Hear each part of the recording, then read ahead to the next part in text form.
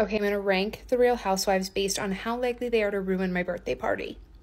Heather is the hype girl. She will never make the event about her. She's number 2.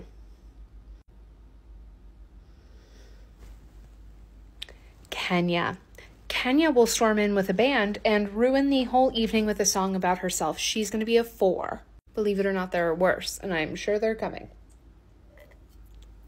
Nene. If Nene is my friend, which I hope that she would be there whooping it up with everybody, having a great time. She's going to be number 1. Okay, who's next?